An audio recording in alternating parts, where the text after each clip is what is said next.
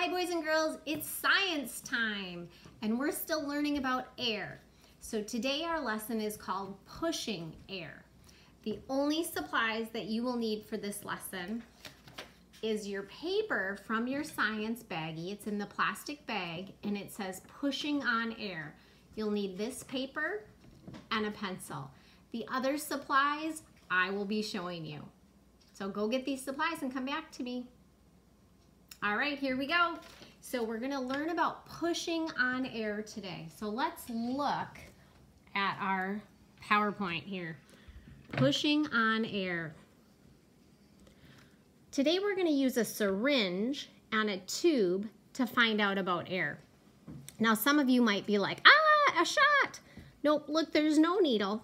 There's no shot.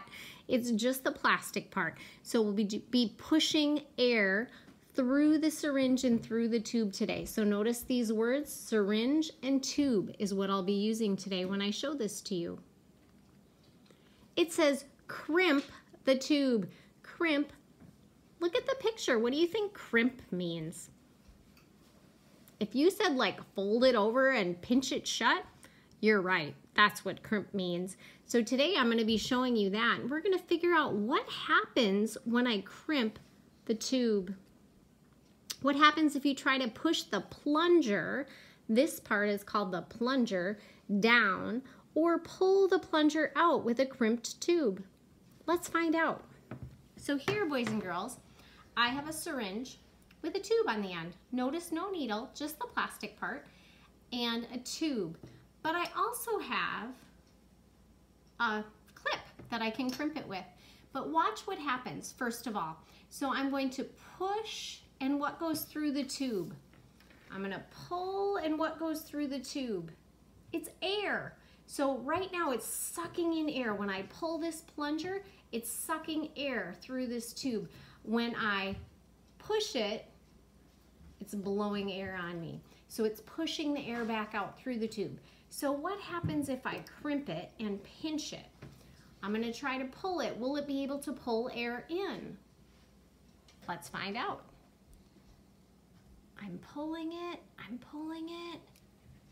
and notice how the plunger kind of wanted to go back a little bit. So it pulls some air in, but I have to pull pretty hard. Let's try to push the air out and see what happens. So it's coming out, but I can barely feel it. It's coming out a lot slower. Now, why would it be slower than before? If you said because it's pinched, you're right. When something's pinched, the air can't go through as fast or as quickly. Let's look back at our slides and see what's next. What happens when air is pushed into a smaller space? So with our syringe and our tube, which one's bigger? If you said the syringe, you're right. Which one's smaller? If you said the tube, you're right. So when we're pushing the air through the tube, we're pushing it into a smaller space. And so it takes a little bit of force. It's a little bit hard to push that. Now, it says work with a partner to use 2 syringes to find out about air. So I'm going to be working with David. David, would you come help me, please? Yep. All right. And David and I are going to move ahead on the slides here, and we are going to do something called air wrestling. It says the amount of air in the system does not change. So we're still going to have air in here, but we're going to see what happens with it. We're going to do some air wrestling. So David's putting it together. Now look at David's syringe. Which syringe has air in it? Look, mine doesn't have any air in it because the plunger is pushed all the way in. I can't push it anymore. But David's is full of air. So what will happen when David pushes his plunger? What will happen to my syringe? Let's find out.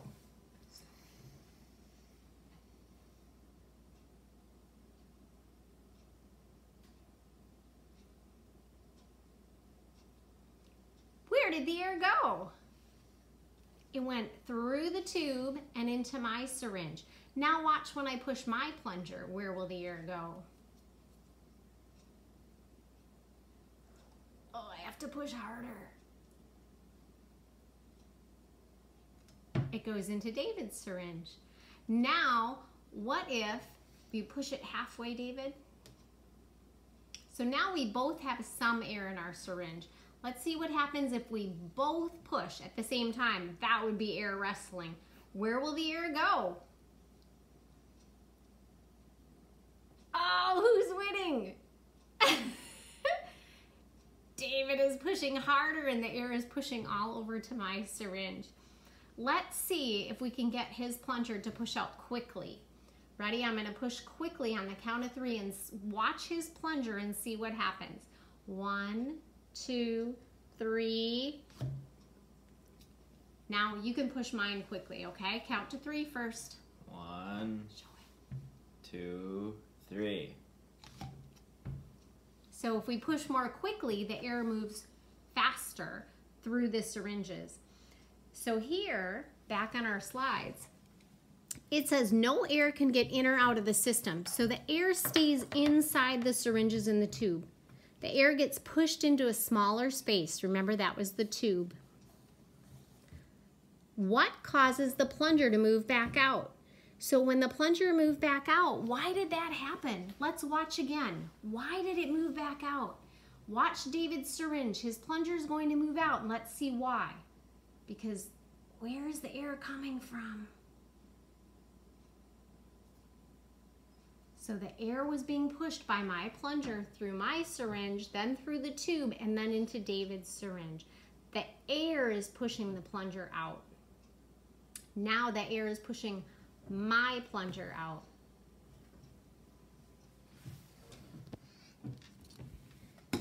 When all the air is pushed into one of the syringes, it is compressed.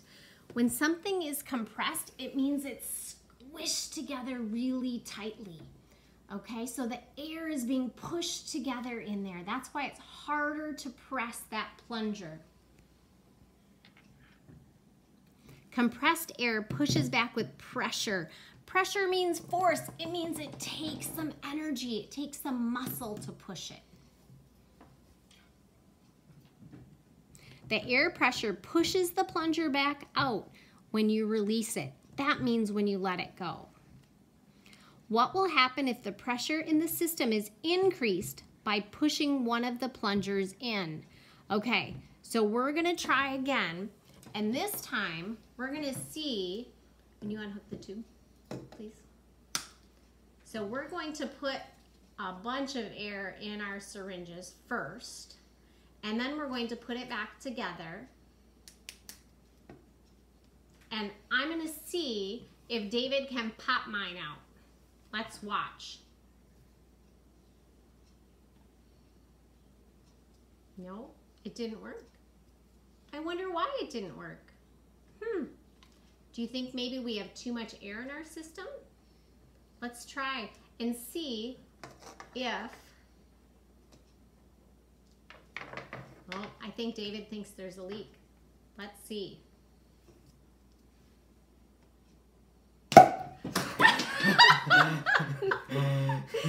He figured it out. There was a leak. The air was escaping. So when we fill them both with air and he pushes with force, with pressure, it popped my plunger right out. I don't know if that surprised you, but it surprised me. Pushing in one plunger compresses the air in the system. This creates pressure and forces the other plunger out of the barrel, just like we just saw there. Now what you're gonna do, boys and girls, is you're gonna take your piece of paper. And on your paper, it has the question, what happens when air is pushed into a smaller space? So what happened? Here's a picture of one syringe with the tube crimped. So when it's folded, what happened? So I need you to think about what happened when we tried to push it. Was it fast? Was it slow? What was happening there? If you don't remember, you can go back and watch that part of the video again to find out. Then down here, it's the air wrestling. Down here, I want you to see how David and I both had our syringes. And when he pushed on this one fast, what happened to the plunger? Where did the air go? I want to see some arrows on here. Remember what an arrow looks like? An arrow is when you draw a line and then you make the end point where you want it to go. That would be an arrow that way. This would be an arrow the other way. You decide. But on this side, I want to see, where is the air going? If David's pushing here, the air is going this way. What happens to it? Does it keep going that way? If you're not sure, watch the video again. And I want you to write one sentence about something you learned about air today. Okay? All right. Thanks for joining me for science. See you next time.